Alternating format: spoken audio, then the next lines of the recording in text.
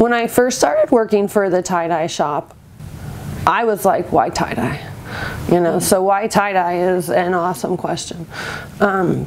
Rainbows make people smile. My first tie-dye was like turquoise and purple and really mellow, and I was like, yeah. And then now I'm like, all right, it's not rainbow. I don't know if I can have it because my favorite color is rainbow. So, and it goes with every other color. It's really awesome. I really like when people see it, they can't help but smile. You know, it's like, oh, rainbows, sparkles. I mean, I know it distracts the hell out of me, so I can only imagine. My name is Sunshine Powers. I am 35. I own my own dress design business and my own sparkle company. I am also co-owner of Jammin' on Haight, which is a tie-dye shop on the corner of Haight and Masonic.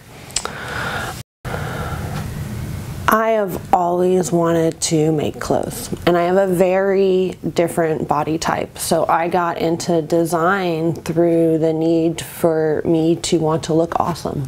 And I had to design my own clothes to do it. When my grandmother passed, she left me a design book, and she said that this is what I should do. I opened my first design business when I was 18 in Eugene, Oregon, where I was going to college.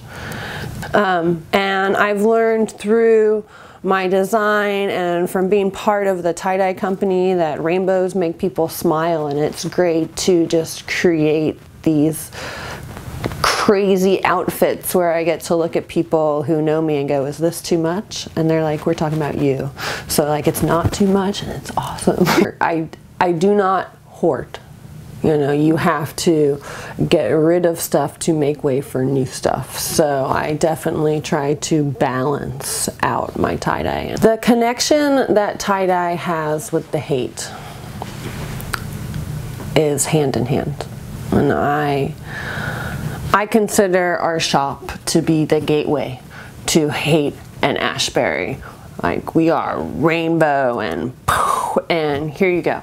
This is what Haight and Ashbury should be. It's what it has been, and it is an example of what we all hope to be.